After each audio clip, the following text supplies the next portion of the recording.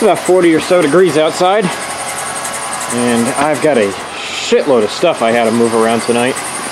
Starting with swapping out a couple cars, but first, gotta get the rotary running. This is a 1988 Mazda RX-7. It's got a turbo motor in it. Don't really know too much about them. I don't really care. I bought this car because I needed parts. And we're going to try and jumpstart this off of my Yukon.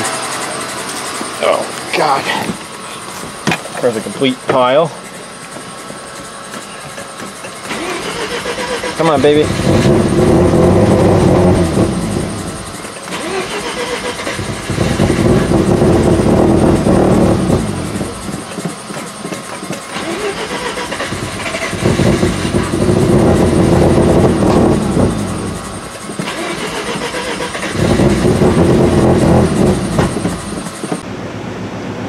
Okay, well, I pushed that out of my way. Got the car out, and now we leave. I have to go get my Chrysler 300 back. So, hop in this, drive this up to Wyckoff, and go get my other car back. Okay, running good, aside from the fact that it's like everything else I've gotten into today, it's almost out of gas. Son of a bitch. Nope, aside from that, motoring down the freeway.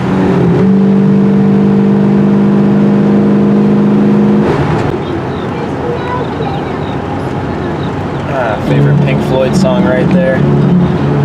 Enjoy the little things during the day.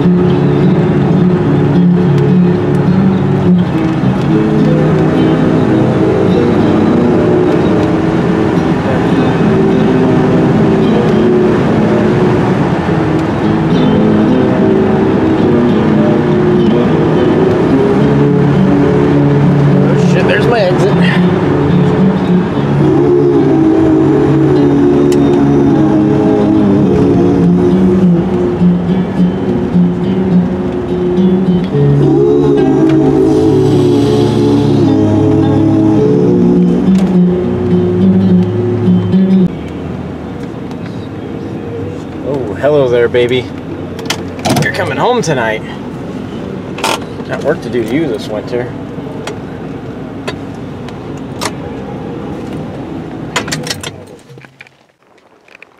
Okay, so this one really, I don't think this car's been running for quite a few months actually, when I think about it. Really has been driven lately. I parked it here August, and it's currently November 15th. So, see if she'll start.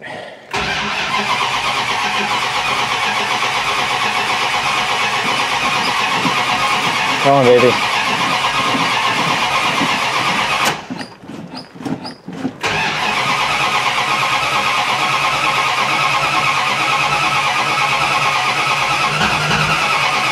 Come on, come on.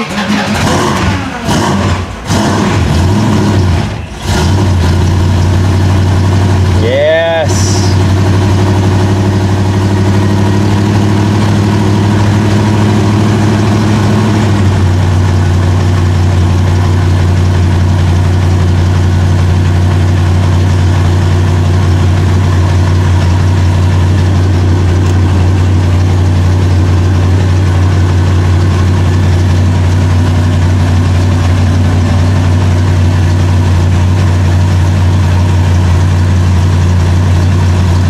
It's incredible. This car can sit 3, 4, 5, 6 months. I think was the most I ever let it sit.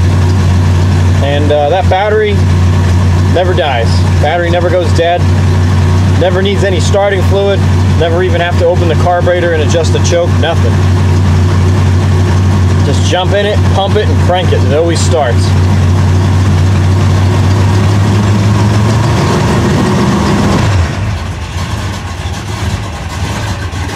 Let's just warm up a minute.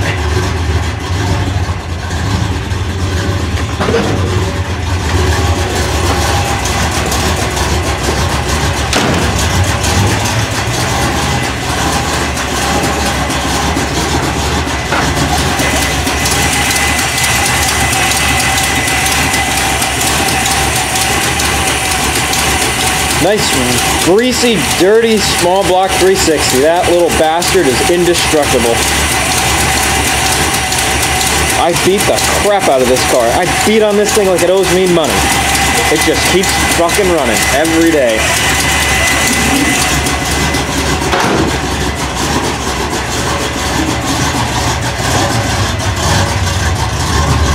It'd be nice to take it out and see how much stuff on the car's broken. I really haven't checked it out since I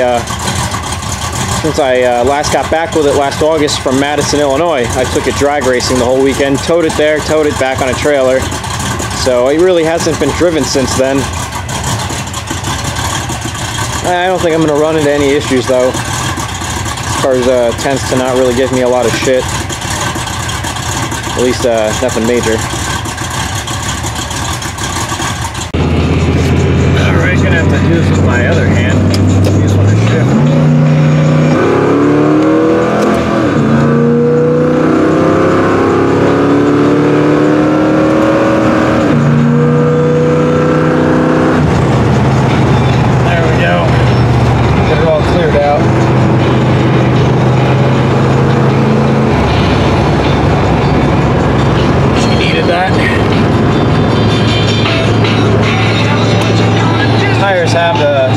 Have some flat spots in them from sitting. I have to drive this car around a little bit.